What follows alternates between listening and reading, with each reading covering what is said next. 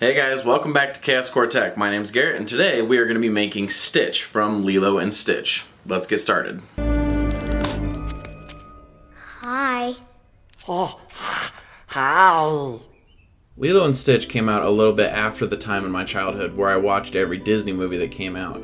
But it was one that my younger brother and sister watched a lot, so I ended up seeing it and I enjoyed it a lot. My brother actually used to run around making us laugh by saying, "Ah!" like Stitch. It was such a unique movie in a lot of ways. It had so much heart and unexpected places for me, especially in the beginning since Stitch was almost a villainous character, but we quickly start to realize that he was just confused and misunderstood. And as a 13-year-old nerd who lived in a town where football was everything, that was something that I could relate to. And Stitch exhibited some very dog-like behaviors in some of the most touching parts of the movie, and to this day I still attribute part of why I love dogs so much to Stitch, and why I've always treated my dogs not as pets, but as part of the family. Ohana means family. Family means nobody gets left behind. or forgotten. Yeah. So with all that in mind, I knew I had to do this model justice.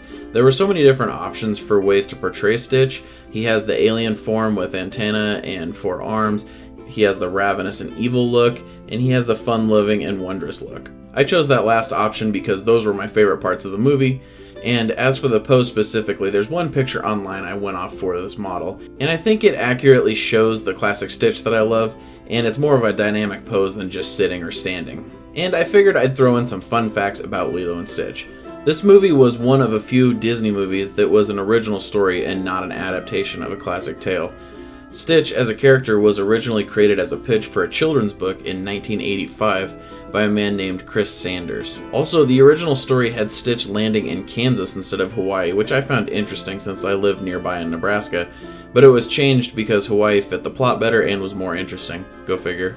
So to wrap this up, Stitch has always been an interesting character to me, and interesting beyond the movie, because there hasn't been a film in the series since 2006, and even in 2017 you can't go into a Disney shop or store without seeing a whole area devoted to Stitch. So given that he was one of my favorite characters and obviously has a place in the hearts of a lot of people of all ages, I was very happy to be able to bring him to life, and I hope I've done him justice.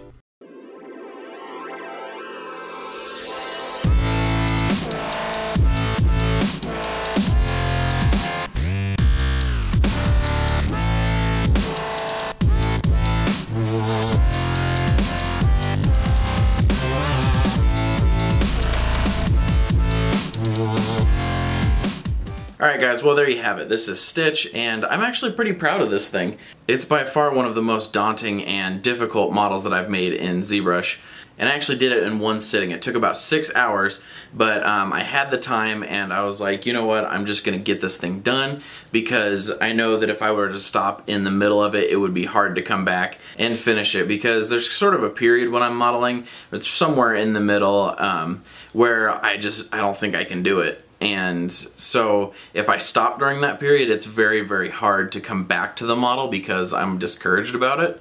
And where this one was so difficult, I just decided to just do it. And I actually did have sort of a crisis towards the beginning of it when I had him modeled standing up just so I could keep symmetry on. It was pretty tough to sort of see the shapes and where they needed to go, but once I think it was about the time that I got his ears on there, I could really start to see the shape a bit better, and from there it got a bit easier and I was actually able to complete it. So I'm pretty proud of this, and Chelsey did an amazing job like she always does, but she actually went above and beyond for this one and sanded the ever-living crap out of it. You can see in the footage right before this. And we actually decided to put the footage in there of her sanding and stuff like that. We don't usually do that, but she sanded this one a ton, and I think it really shows in this model. Now, at the end of these videos, sometimes I put them up on the shelf so they can take their place, but this one is actually not going to have a home on our shelf. One of Chelsey's cousins, his name is Matt. I know he watches these occasionally, so hi Matt if you're watching. He actually just graduated from high school, and